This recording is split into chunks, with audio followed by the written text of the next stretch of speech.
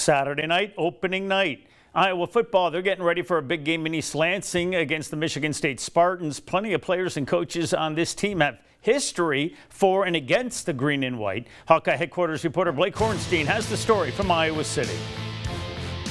Hawkeyes quarterback McNamara doesn't have the fondest of memories playing Michigan State. The 2 times he has in the last 4 years, he blew out his knee and lost one of the all-time great college football games in East Lansing. I mean, at this point, I've played a lot of teams in the Big Ten. But McNamara sees a third career game against Michigan State as an opportunity filled with gratitude. This year I've been healthy, and for me to see these teams for whether it's a second or third time, that's the exciting part. Excited because things feel different. The coordinators have changed, the players have changed since the last time I've played them. With no injuries holding him back. I mean, I wouldn't even really consider playing them when I got hurt last time I played them. The memories go even deeper for backup quarterback Brennan Sullivan. So I grew up right outside Flint, Michigan, Davison, Michigan. It's about 40 minutes outside East Lansing. So yeah, I can have a lot of family there. It'd be cool to play there. And Davison, Sullivan was an all-state quarterback, and if the last few games have been any indication, he'll have a chance to contribute in front of plenty of friends and family. It's cool just talking to the guys about their experiences in Michigan. They're all pretty similar.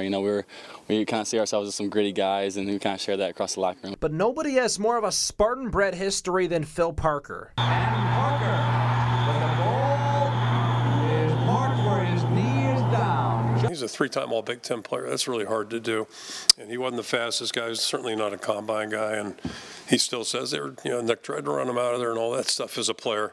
But Phil doesn't go away. He's one of those guys. The Hawkeyes looking to keep the train on the tracks. The offense has significantly improved. They've scored 30 or more points in 4 of their 6 games this season. If they can get more of the same, things are looking bright heading into the latter half of the 2024 football season. Reporting from Iowa City, I'm Blake Hornstein for Hawkeye Headquarters.